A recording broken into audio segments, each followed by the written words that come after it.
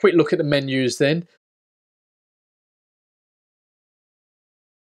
So flick across video 4K 1080 16:9, both 30 and 60 frames per second.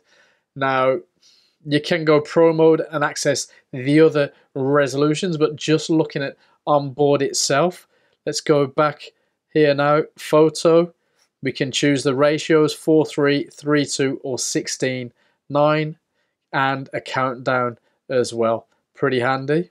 So slow-mo, shoot across 1080p 4 times. We know that means it will crop in and pump out the file for you. No 120 frames per second actual file per se. Time lapse, another one I'm looking forward to. You've got the actual time lapse there, and you've got, if we can get it back, the motion lapse there, and it gives you a little instruction to move this gimbal camera to where it needs to be. Pano, 180 or 3x3. That's going to be good fun too. Let me just put it back to video just for the sake of it. Swiping up, we've got a recenter, we've got a flip around, we've got fast follow, slow follow, and we've got follow, tilt locked, or FPV. Very simple stuff there. Good. If we go across, that's where we can access the files once the SD card is in it and has files on it. You're not going to hear your video file audio back, so I don't know, a bit awkward. Maybe when they get the whole mic thing going on, they'll sort that out in a firmware. That would be handy, because you know, you want to check if you've got your audio correctly. But I guess as this isn't currently an audio beast until at least the adapter comes out, you're going to be using alternatives. Although I have heard good audio samples from this thing, and I've heard audio samples that people on YouTube slate. We shall see. We will be testing that out. Swipe down, you've got your cog there, you've got quality there, so you can jump into super fine, which is already feeling a bit warm as it is, so I won't be doing that.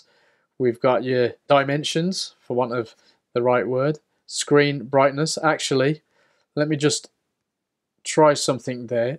Dimensions, if we come back out, now we've got the right letterbox formatting, so pretty cool. So you can actually see the dimension that you're shooting in. So if we go back to that, you'll see the difference. Now it's using the full screen, which is cool, which is nice, but it's not quite what you're actually shooting. I think I want to use that for a bit at least. I can still see my other bits and pieces, 4K, battery life, etc. I'm going to try that and see how we get on. That is really small now. Postage stamp size, I think first class stamp size.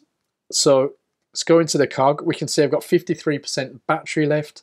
Calibration there, which I'll be doing shortly. Tilt control on. Auto power off. You've got 15 minutes, 1 minute, 5 minutes, 10 minutes. I think 5 minutes is fine. Tells you what's on your storage. Anti-flicker, so when I go to South America, I'll change that to 60. And in here, language, reset, and device info. Here, accessories, wireless module, dial calibration, control stick calibration, all grayed out because nothing is currently attached or at the time of recording even available. That's all your stuff in there. Now, of course, on the top, you can go up and down. Currently, I can't see how you can go across, but maybe I have to change the mode there. But to all intents and purposes, that's what you're dealing with. There you go. Quick menu overview. For some of you that wanted to see it, let us know in the comments what else you want to see.